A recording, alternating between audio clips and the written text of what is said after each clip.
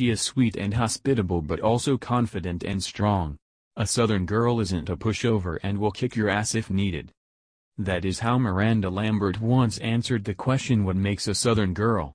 And going off the description, the Vice singer is the ultimate Southern girl, refusing to let anyone or any social media comment about her headline-making romantic history get in the way of her career and reputation as one of the top artists, male or female, in country music.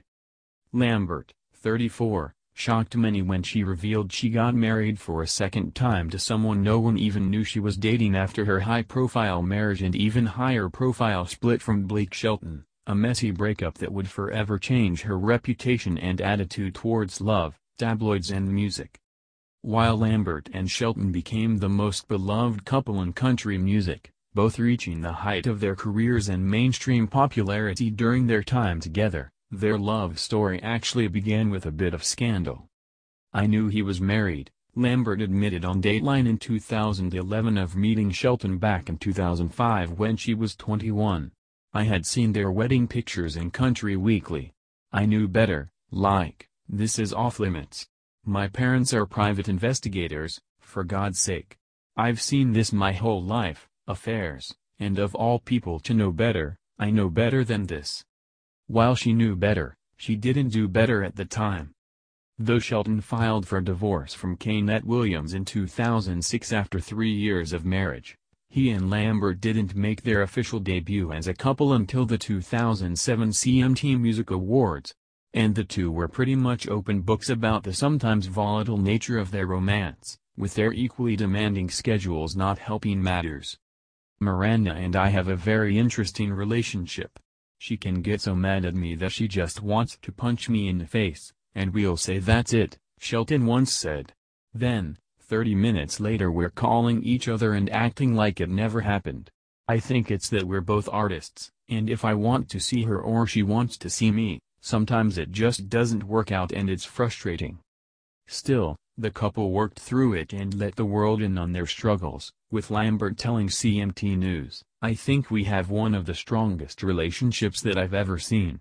We've been through a lot of crap together, and I think that in the beginning, being apart all the time and going through some really hard times, I'm glad we got over that hump because we really just get along great," she concluded. "We can make it, being away for weeks at a time. We have arguments on the phone, but 5 minutes later, we're saying, 'I love you, see you in a week,' whatever it is. We really just are best friends." The two went on tour together and Lambert, a loud and proud Texan, moved to Oklahoma to be with Shelton. By 2010, the couple was engaged. "I was so proud of him," Lambert, 26 at the time, dished to People of the proposal.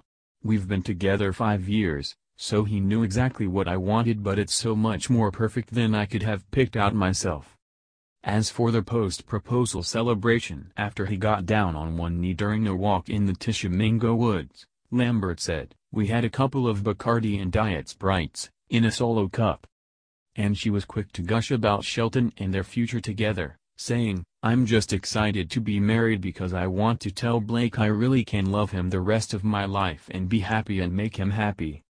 2011 proved to be the couple's year, as they both won major awards, Lambert taking home a Grammy and 4 ACM awards, while Shelton once again held on to Male Vocalist of the Year trophy at the CMA Awards, and finally got hitched.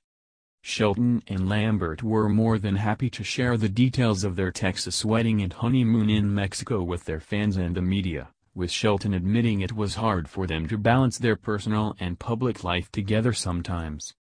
"I just think it's harder for Miranda and I to pull back," he once explained. "Country music is different in that we're very in touch with our fans and there's a closer relationship.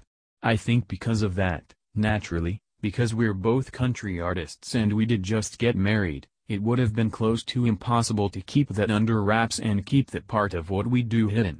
People want to know and, you know what, I'm proud." But it was also the year that The Voice premiered on NBC, marking Shelton and Lambert's transition from country music famous to just plain old famous. While Shelton happily name-dropped his wife on the reality show, and she even made some appearances as a guest advisor, Rumors of marital woes soon began plaguing the couple, which they often joked about on social media or dismissed in interviews. "We feel like we're very honest with who we are and our relationship. We've kinda told the good, the bad, the ugly as our relationship has progressed from the beginning till now," Lambert said during a joint 60 Minutes interview. "And people dig anyway and they make up lies, so I feel like, we don't really hold back, because if you hold back they're going to dig anyway, so might as well just tell it." Alas, sometimes where there's smoke there is in fact fire, and after 4 years of marriage, country music's golden couple announced they were divorcing on July 20, 2015, with rumors of infidelity immediately starting up. But it seems like their marriage was over well before the news broke, with Shelton later saying on the Bobby Bones Show, "Even if we knew of rumblings and rumors started coming out, they would just be that. By the time anybody knew anything, it was over. It was done." Still, the damage was done and the speculation was endless. For once, the usually press-happy Lambert went radio silent, instead turning to songwriting to get through her pain. "My intention was to use it as therapy, to figure this st out," she later told Hits Daily Double. "I was going through a divorce very publicly, and thank the Lord I am a writer." On the same day Lambert's split from Shelton was publicly announced, the superstar wrote Vice, the brutally honest and raw song that would go on to become her next album's lead single. A telling line? "If you need me, I'll be where my reputation don't precede me." 2015 pushed me into a writing mode I've never been in before, she said. "It's very humbling to be hurt, and I have to be honest.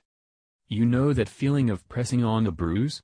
That's basically what Lambert decided to do through her music and songwriting, explaining, "Sometimes the music is so honest that it's like, oh, that kind of hurts a little. But it's good.